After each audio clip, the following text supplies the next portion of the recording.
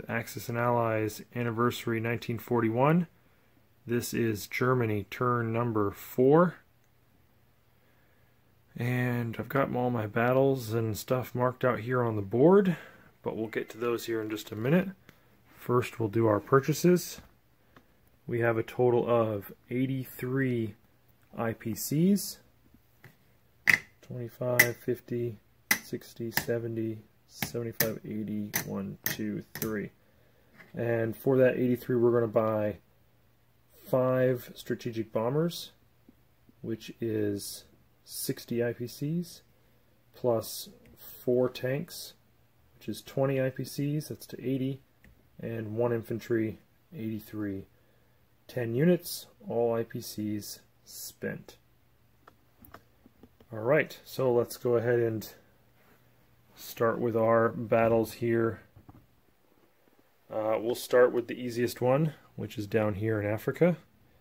And we're going to take this 1 tank from Italian Africa and go 1, 2 into Union of South Africa. And we're going to pick that up from the Brits. We'll go ahead and mark that off on the battle board, or the IPC tracker now, so we don't forget. So from 35 to 37 for the Germans, and from 19 to 17 for the Brits. Alright, now the rest of what we got is up here in Europe. Let's see if we can't get a slightly better angle there.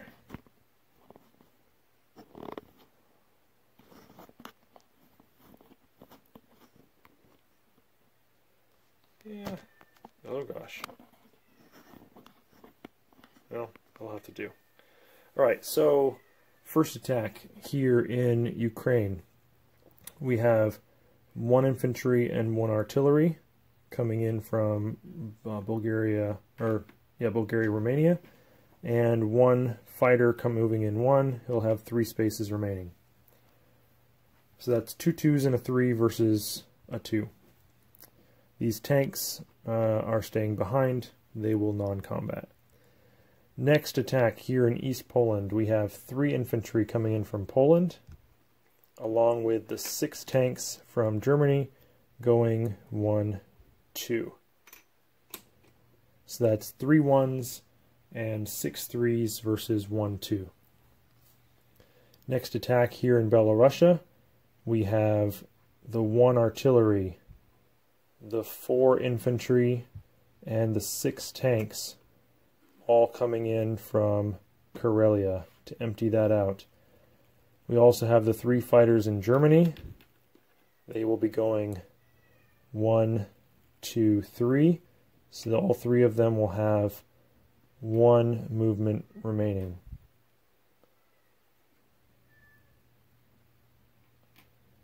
Okay.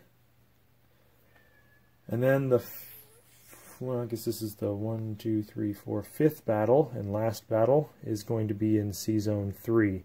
So we've got 3 destroyers and 2 transports for the Allies. So we're going to take first off this sub that's in Sea Zone, was it 5? Yep. He's going to go 1, 2 up there. Then we've got 2 bombers here in Bulgaria. And make sure I get this right. They're going to go 1 to Poland, 2 to 5, 3 to 6, 4 to 3. So they'll each have 2 movements. Oops, not that one. 2 movements remaining. And ignore my cat meowing like crazy in the background. It's like 1 in the morning right now. We were at some friend's house having game night, playing a couple good games.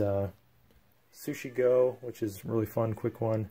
And Thurn in Texas, which is an older one, but it was a game of the year in 2006. Fun game. Then this bomber here in Germany is going to go 1, 2, 3. He'll have 3 movements remaining to participate in that attack as well. So we've got 3 4s and a 2 going up against those 3 2s. Alright, that is it for the attacks, all the combat moves. We will go ahead and resolve the battle. So I've got the dice all laid out over here. See if you can see those. Yeah.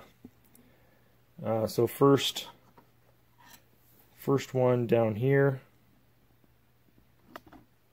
There we go. This one is the battle for Ukraine. So we've got 2 2s and a 3 versus a 2. And then we've got Poland, 3 1s, 6 3s, and 6 3s versus a 2. In Belarus, 3 1s, 2 2s. It's actually supposed to be 7 3s, but I ran out of red dice. Hopefully I get 3 hits with that and don't need to roll the last red die. And I get up against 3 2s, and then this is the Battle of C-Zone 3 with a 2 and 3 3s versus 3 2s. I guess I can't use those black dice because they're all the same color, so I'll throw some white dice in there.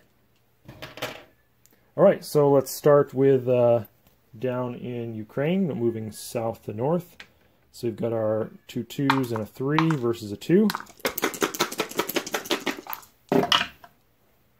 And we've got 1 hit from each side. Alright, so the infantry is eliminated, but he takes down an infantry for the Germans with him. So 1 infantry of each into the pile. I'll make sure I don't make the same mistake by putting that money into the same way back into the German box like I did with the Italian turn. Alright, now we're moving into Poland. So we've got the 3 1s, the 6 3s, going up against the 1 Russian 2. Alright, we've got, there's 2 hits right there, so he's doubly dead, but he got a hit as well. So we'll remove the Russian infantry and a chip for the German infantry. Alright, I guess I'll throw the extra 3 in there that I was missing. So this one hopefully goes even better with 3 1s, 2 2s, 7 3s, and 3 2s defending.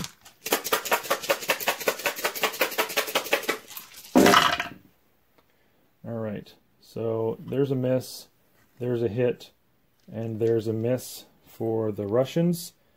And we definitely have 1, 2, 3, 4, 5, 6 hits for the Germans, so that one went just fine. So we're going to take 1 German off of the stack and take out those 3 Russians. So 3 Russians and a chip for the Germans. Alright, and the last battle. So yeah, I don't know why the UK left the rest of their fleet over there and, you know, kind of split, you know, the UK and US split their fleet up between C-Zone 3 and C-Zone 8, kind of left this great opportunity. So the sub at 2 with no sneak attack. I don't know why I put those bombers at 3. They're supposed to be bombers shooting at 4. And you get the idea. And then these 3 will be at 2 for the defending destroyers.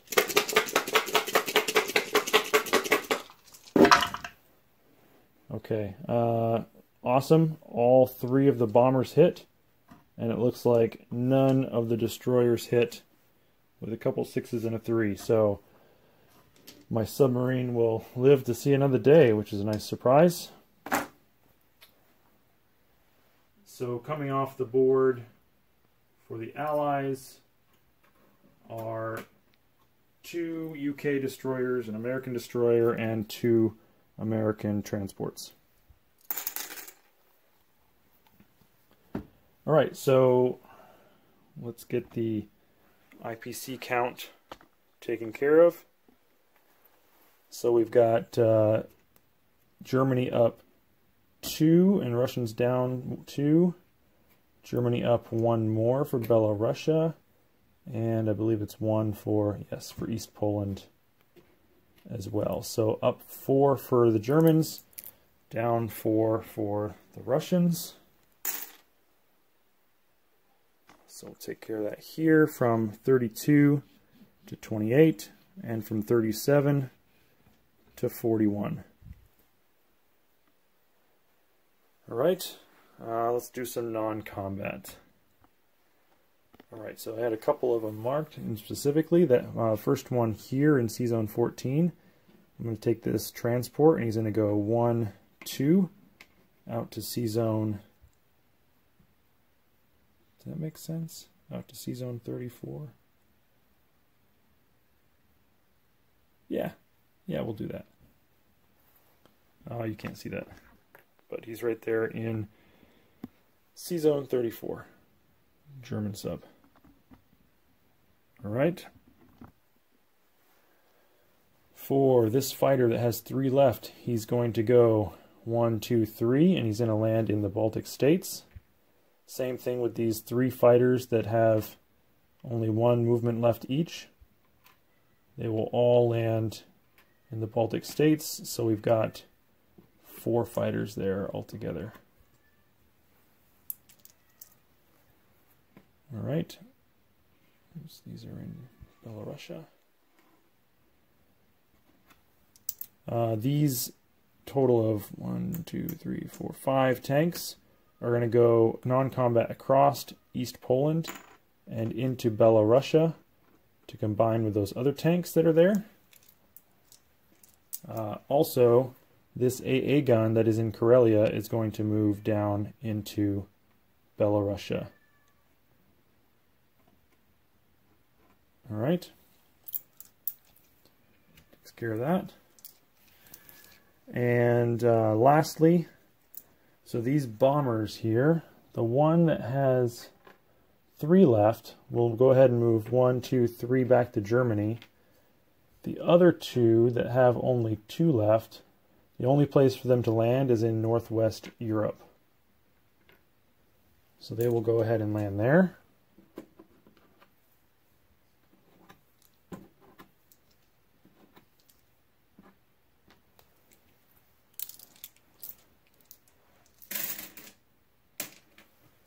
All right, and I think that is it for non-combat moves. Hey, you know what? I'm going to go ahead and take this guy in Morocco, Algeria, and I'm going to come back 1 to Libya, because otherwise he'll just die. But yeah, we'll do that. All right, so place units. Everything I bought is going into Germany. So that is a total of 5 fighters, or bombers, I mean. 4 tanks. And 1 infantry. All right, so let's collect some money.